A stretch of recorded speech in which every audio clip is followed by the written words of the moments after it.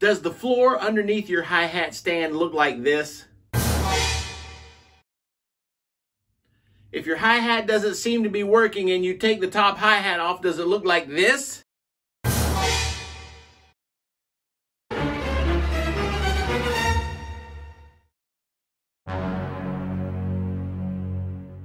Well, in this lesson, I'm going to show you some common problems that we have with our hi-hat stand and how to get them fixed.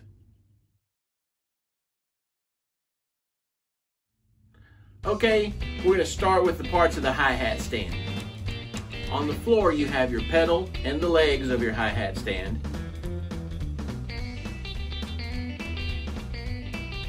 Then here we have the stem.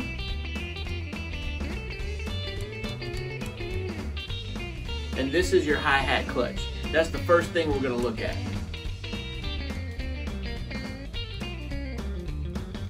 If your hi-hat clutch is in a million pieces, let's put those pieces back together. I'm going to show you exactly how to do it.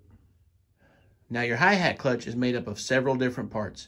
You have a stem that runs all the way down, a removable wing nut, 2 metal washers, 2 felt washers, and 1 big metal washer at the very bottom.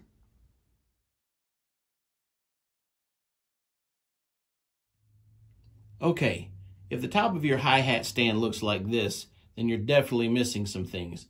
The first thing you want to look for is a large metal washer, and that will slide on just like this. Then the next piece you should have is a large felt washer, and that piece should slide on just like this. This felt washer acts as a cushion for your bottom hi-hat. Okay, let's reassemble our hi-hat clutch.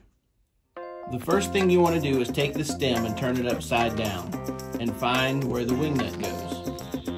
Then you want to take the wing nut and screw it into the side like this. Once you have that done, take a small metal washer, turn it upside down, and screw it onto the stem. Now the next metal washer goes opposite of the first one. The friction between these 2 washers will keep your top hi-hat as tight or as loose as you want it on the clutch. Okay, just as a side note, when you use these 2 metal washers on the top of your hi-hat clutch to tighten or loosen your top hi-hat, what's going to happen is your hi-hat's either going to be super loose or it's going to be really tight. It's totally a preference thing, but I personally like mine a little bit loose because I look at it this way. If you tighten down a crash cymbal or choke it, you're just going to get a ding and not get the full tone of that cymbal. Even though your hi-hat is really 2 cymbals clashing together, I like to have my top hat a little bit loose because I feel like I get the full tone of that cymbal. The next step is 1 felt washer, and you just slide it on like so.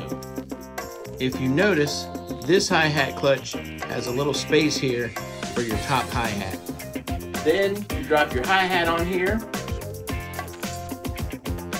Then 1 more felt washer, and last, the metal washer. Then just flip it over, and you're ready to go. Hey everybody, to see the rest of this lesson or for more lessons, please visit the KungFuKickdrum.vhx.tv. If you subscribe there, you're not just supporting me, you're also supporting a future generation of musicians that can change the world. Thank you so much for watching, and we'll catch you next time in the dojo.